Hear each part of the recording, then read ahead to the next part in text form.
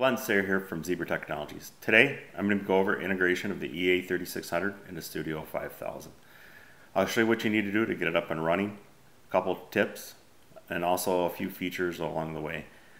Also, the one I will not be showing you today is any integration into the ladder logic, any of the programming of that. So let's get going. So I've already started up Studio 5000. I've pre-configured my EA3600 with an IP address that we're going to connect to the scanner in our upper right here. First thing we're going to do is go ahead and add the module.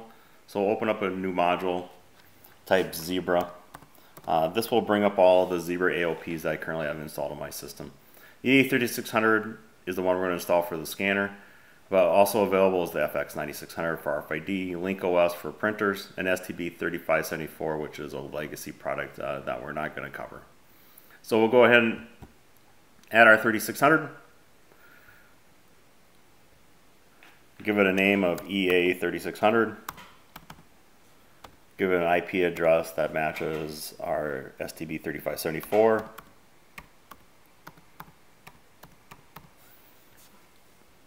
Go ahead and say OK. Close out of that. Then what we're going to do is go online to our PLC.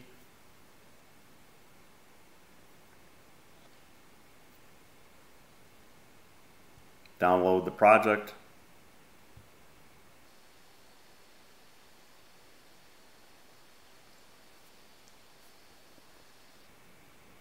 Go ahead and select Run. At this point, we've added the EA3600. Now we have an input module and an output module. The only thing we need to do now is enable the barcode transfer bit. So once we set this to 1, at this point we're collecting data from the scanner. So let's go ahead and have a look at what data coming in looks like. So go into the input section.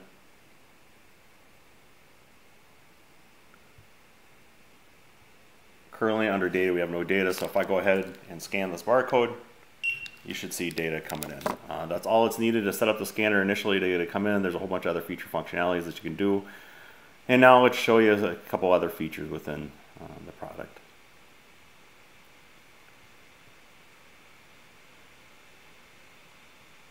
Some other things it'll show you the counter type of the number of barcodes I've scanned. So as I continue to scan barcodes here, I'll get a counter update of how many barcodes I've scanned. I also can look at the number of scanners attached. Since this is a wireless system, I can have up to 7 scanners attached, but currently I only have 1. Gives me some status of the battery also. Gives me indication of the length of the barcode. So just some other information you can grab. Better reference of this is the EA3600 Programmer Reference Guide. It'll give you more data on what you can expect out of this. So a couple other features that we can get into on the product. Go ahead and close out of the data, go back to more of the output section. We also have the ability to start and stop the scanner soft with this we call a soft trigger. So if I hit 1, I'll say go ahead and start the trigger. This scanner will stay on until I tell it to go ahead and stop. The caveat to that is that if I tell it to start, it will stay on. Depending on what my scanner settings on, if I do put a barcode in it, the scanner will go off at that time. There's ways to set the scanner up so it stays on continuously, and everything put in front of it will scan and return to you. But I'll leave that for a future project. Something if you want to get into more, go look into our 123 scan product of how to configure and set up scanners. Another feature functionality that people use is the action code. What action codes are is it gives you the ability to control the beeper, the LED on the device. So these are also found within the EA3600 Network Connect Programmer's Reference Guide.